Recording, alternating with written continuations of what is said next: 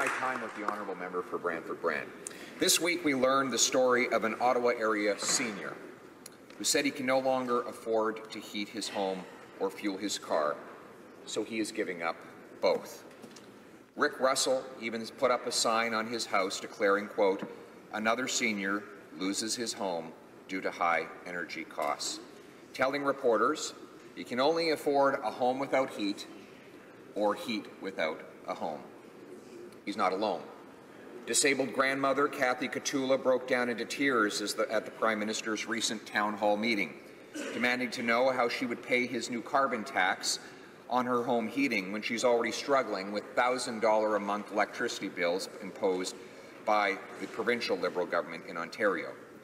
The Prime Minister gave her a warm hug, but unfortunately not warm enough to heat her home. These are not isolated cases. The 2016 Ontario Association of Food Banks report entitled "Energy Poverty" said, quote, "Since 2006, hydro rates have increased at a rate of 3.5 times inflation for peak hours and at a rate of 8 times inflation for off-peak hours. 60,000 Ontarians have had their electricity cut off for failing to pay their bills," the report noted, adding that many food bank clients struggle with electricity bills of $300 to $700 a month. The food banks themselves say they are struggling to afford the electricity for their massive refrigerator systems. Ron Dunn, the executive director of Windsor's downtown mission, has had people come to him and plead, quote, "If you can help me with food, then I can pay some of this hydro bill before it gets cut off."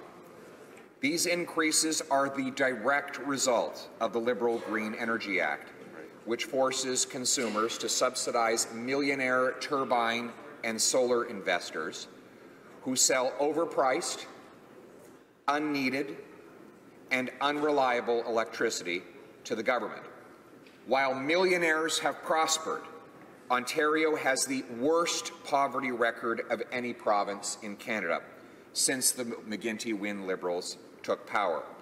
Between 2003 and 2014, the poverty rate dropped by 1/3 in British Columbia, the Prairies, Atlantic Canada, and Quebec. It didn't budge in Ontario. Over the same time period, Ontario had the largest increase in the percentage of the population earning less than half the median income. It also has the worst record for middle-income growth across the country. Ontario's Auditor General calculated that the government subsidies of wind and solar power companies will cost consumers like Kathy and Rick $170 billion, making the Ontario Liberal Green Energy Act likely the single largest wealth transfer from the poor and middle class to the super rich in Canadian history. Now, the national carbon tax will do to gas, groceries, and heating costs exactly what the Green Energy Act has done to electricity. A Statistics Canada official recently testified at the House of Commons Human Resources Committee that increases in fuel, food, and other basic necessities necessarily increase the number of people living below the poverty line. Even carbon tax supporter Nicola Rivers admitted that the tax will raise the prices of gasoline by 11 cents a litre, electricity by another 10%, and natural gas by over 15%. Annually, it will cost $1,028 per person, or $4,100 per family of 4, according to the Canadian Taxpayers Federation. And this month, the Fraser Institute released proof that British Columbia, which has the least damaging carbon tax in the country, will still take a $870 million net tax increase from British Columbian taxpayers. Right. That is to say, the average family of four in British Columbia will pay $728 more in carbon taxes than they get back in offsetting tax relief. And that is the least damaging carbon tax in the country. We know that the burdens of these taxes fall disproportionately on the backs of those with the least for a number of reasons. First, we know that Stats Canada data shows that poor households spend roughly a third more of household income on the basic necessities that will be taxed, like gas, groceries, and heat. While wealthy households still buy these goods, they constitute a much smaller share of a wealthy household's income, and therefore the percentage tax increase is actually higher on those who are poorer, which is the very definition of a regressive tax. Second, the carbon tax will generate billions of dollars in new revenue for the government. Who will get that money? The answer is those who can afford to lobby for grants, rebates, and corporate welfare, under the guise, of course, of saving the environment. I return to the rebate that you can now receive if you can afford to buy a $150,000 Tesla car. So I guess Rick Russell, who's now had to give up his truck, if he wants to get back any of the money he's paying in the carbon tax, he will have to find $150,000 to buy one of these fancy Teslas or Mercedes-Benz electric vehicles, and then he can get $15,000 back. In reality, those wealthy enough to lobby for these rebates will get all the money back, as is so often the case with the theory of trickle-down government. Those at the top end up with the most.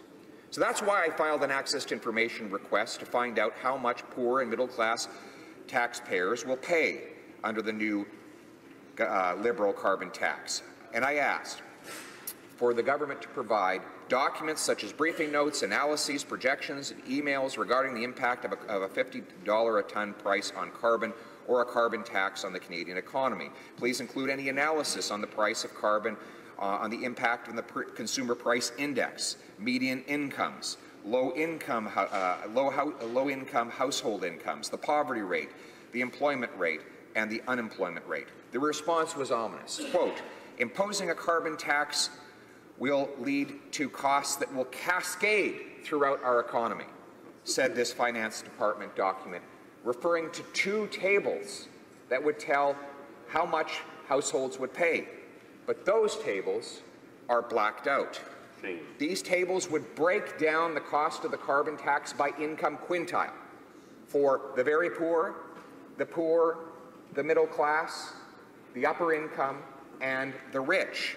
Now, the government says it wants to reduce the gap between rich and poor. Shouldn't they then jump at the opportunity to release data on the tax's impact on income inequality? Unless they have something to hide. Could it be, Speaker, that after running an entire election campaign on the supposed promise of taking more from the rich so that they could give back to the poor, that the government is doing precisely the opposite? And worse, trying to cover it up. The most basic principle of parliamentary democracy is that people must consent for the taxes that they pay through the assembled parliament.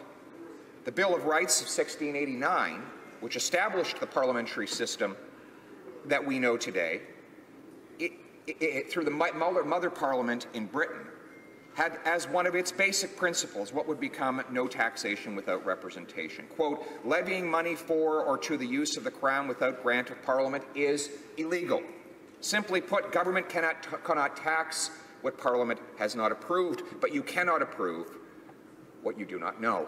And therefore, there cannot be taxation without information. This motion calls for the immediate release of that information. Now, these may seem like abstract concepts, but they are real to people like Kathy Katula and Rick Russell and others who have no money to influence government or pull its levers. Two people seeking no program or welfare, merely asking for government to get off their backs and out of their pockets. They pay the bills. They have the right to see those bills. This motion would give them the chance. Anyone voting against it would take that right away from them. Mr. Speaker, I ask the House to vote for this motion to bring the light of day. To pass this motion in the House of Commons is to stand for our duty to represent the common people here in this House of the commoners. Thank you.